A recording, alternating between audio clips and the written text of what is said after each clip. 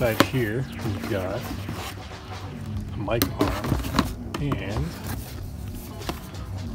Fifine K669 microphone.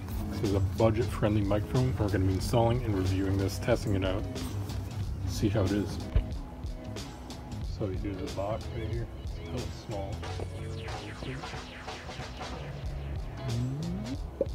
Is this the manual? Yeah, user's guide. So here's the mic. Metal, made of metal. Damn. All right.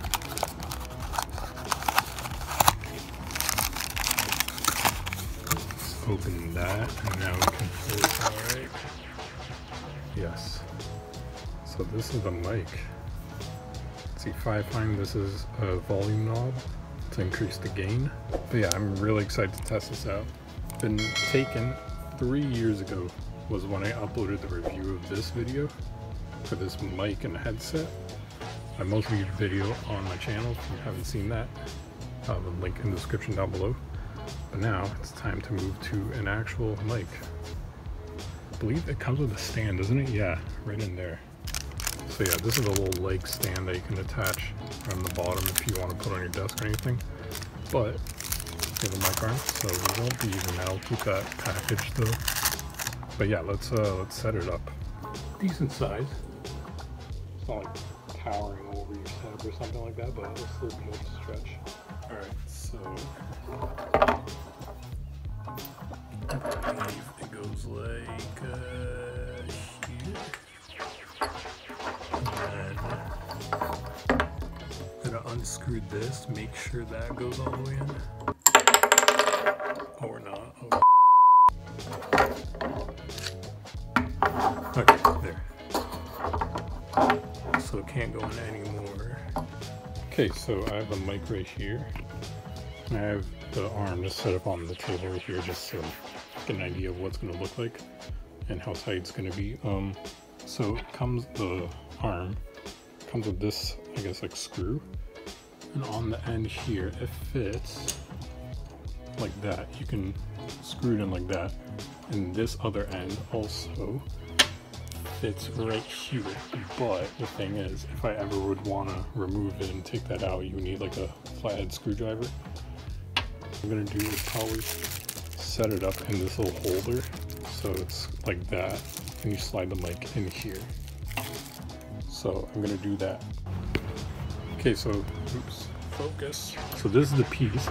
I need to keep that separate from this because they do look pretty similar. It's just this end you can actually put it around.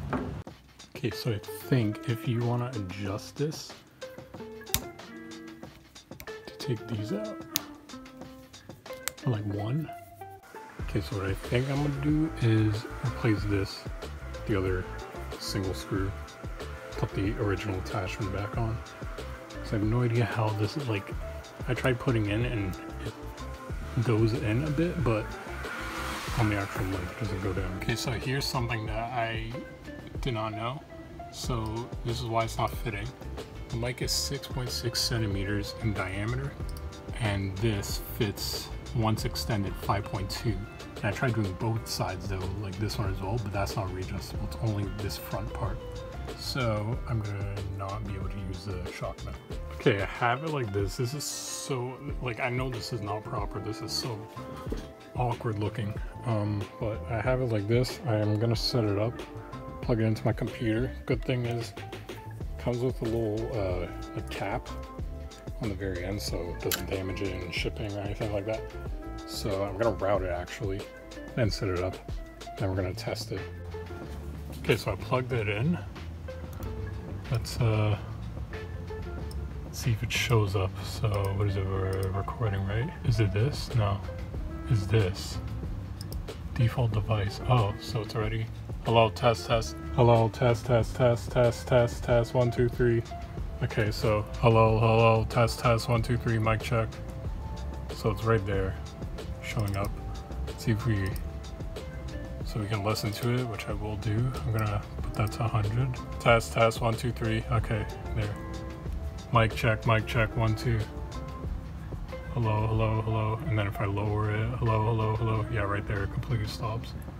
Alright, so this is recorded in Audacity, and this is how it sounds like straight from the box. And default settings, everything, no filters, just raw audio. I'm currently recording in Audacity, and I'll also have a heater in the background soon that'll turn on, so you'll be able to probably hear that and it'll pick it up, and it'll give you an idea of if you have your setup in a setting or in an area in a room with a fan constantly going on, dog barking next to the kitchen or something, or toilet flushing, whatever it is. I'm going to be reading some general specs and info on the mic while talking through it on default settings, and then after I'll do a comparison with my old mic, the Arctis 5 mic, which was my most viewed video on my channel. So if you haven't seen that, link is in the description. And yeah, so I'll go ahead and read the specs for you, then compare it with the Arctis 5, and then do both the Fifine K669 and Arctis 5 mic with filters and post-processing. So it's a USB mic, if you guys haven't already known. It's a plug-and-play mic, so you can literally just plug it into your PC, laptop, whatever device, and you won't need any software to install or any drivers. It's already built within the mic as soon as you plug it in. But if that's something that you wish to have, a software additional to the mic, then this mic probably isn't best for you, and you might want to look into something more advanced, I want to say. But if you're like me, who uses OBS and all that recording and post-processing is built while you're recording, then that's completely fine. Or you can do what I'm doing right now, Audacity, and afterwards you can do all that filtering. The size is pretty nice and small, so it's not going to be a massive mic taking up a whole bunch of space on your desk. If you're limited to space on your desk, it's perfectly fine. Comes with a little leg stand that you can attach and screw to the bottom, or you can do like what I did shown earlier. I got a mic arm, I should say, and I can adjust where and position it depending on if I want to record like what I'm doing right now, about an inch away from my mouth, or if you were on the mic stand, it probably sounds something like this. Probably can still pick it up as good, but it would pick up also, since it's on the desk, it would be moving around if you're moving your mouse, and if you're typing, it might pick that up as well. It's a cardioid condenser mic, so it'll only pick up audio from the front of the mic and a bit on the sides. So it's about 180 degrees it'll pick up. So if I start snapping right now, and then I'll go to the right, and now I'm behind it, probably doesn't sound as loud. If I come back to the front, it gets in the red, I can see on Audacity. So it's only going to pick audio from the front, which means you want that to be facing your mouth. Any noise that you don't want to be getting picked up, like your keyboard, AC unit, fans, whatever, then you want the back facing all that excessive noise and audio. Now let's talk about the sensitivity. You can pick up anything above minus 34 decibels at 30% gain. Currently I'm on about, I should have brought this up in the beginning, I'm currently on maybe 15 to 20% gain right now, I want to say. And in the Windows settings, I have it to 100% volume. Something like keyboard, like I brought up earlier, I have brown switches on my keyboard. So if you have Cherry MX blues or reds, obviously those are louder and clickier. And the frequency response is 20 Hz to 20 kilohertz and uses 16-bit 48,000 Hz bitrate and sample rate, which is pretty much normal for most USB headsets and mics on today's market, like my Arctis 5s. The whole construction is made from metal, so it's a solid mic that you know is built with some effort, and it won't be built from some cheap plastic. Now those are all the general specs. I'm going to start to move on to the comparisons. So obviously right now is the default raw audio. Now I'm going to move on to the Arctis 5s. Nice, I just recorded a clip and I recorded the audio. I didn't record my screen though. But yeah, this is again on the Arctis 5 headset. This is what I used to have before the Fifine K669. You can hear it's a lot more flat. There's not that much bass to support it.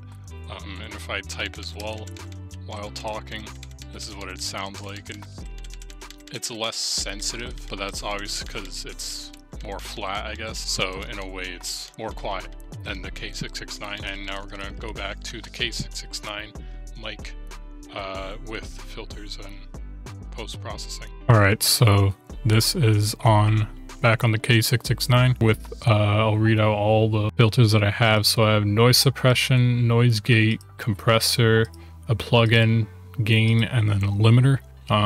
And it's currently back right in front of my mouth. So yeah, this is what it sounds like compressed, and all the filters on how it would usually sound in my videos. I'm still trying to adjust it so it's not 100% final and get a sound like this.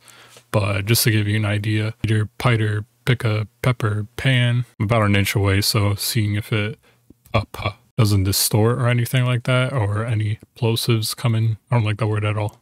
Plosives sounds cringy as hell. Anyways, we're gonna move on to the Arctis 5 headset with all the filters. Alright, so we're on the Arctis 5s. Also with all the filters, pretty much the same. Noise suppression, noise gate, compressor, gain, and limiter. I just don't have the plugin for this. But yeah, this one's closer to my mouth, still flatter, nonetheless. Doesn't sound too bad, but still, both pretty good. I still think the Fifine is a lot better in terms of the clarity and bass. This one's just flat. So yeah, guys, that is going to be it.